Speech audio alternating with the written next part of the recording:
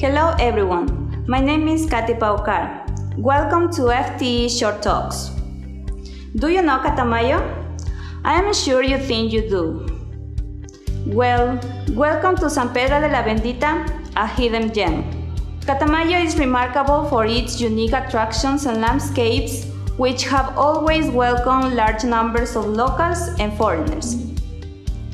San Pedro de la Bendita is one of those places you can visit for a few hours or spend weeks, months, or forever. At first glance, you may think that this place is boring because it is a small city, but there are numerous places to visit. For instance, the Haunted Lake is one of the favorite attractions for tourists for its surrounding natural beauty, wild animals, and fresh air. In addition, you can go for walks, fishing, swimming, and even do some camping. Now, let's talk food. Foodies will love San Pedro de la Bendita for its excellent cuisine. For example, seco de gallina criolla is recognized as one of the best dishes served in San Pedro. In addition, tamales are very well known. Not least, bizcochuelos, the smoothest desserts you will ever taste.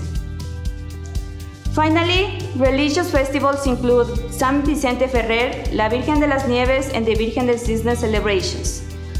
They are a significant part of this beautiful town's cultural and economic lifeline.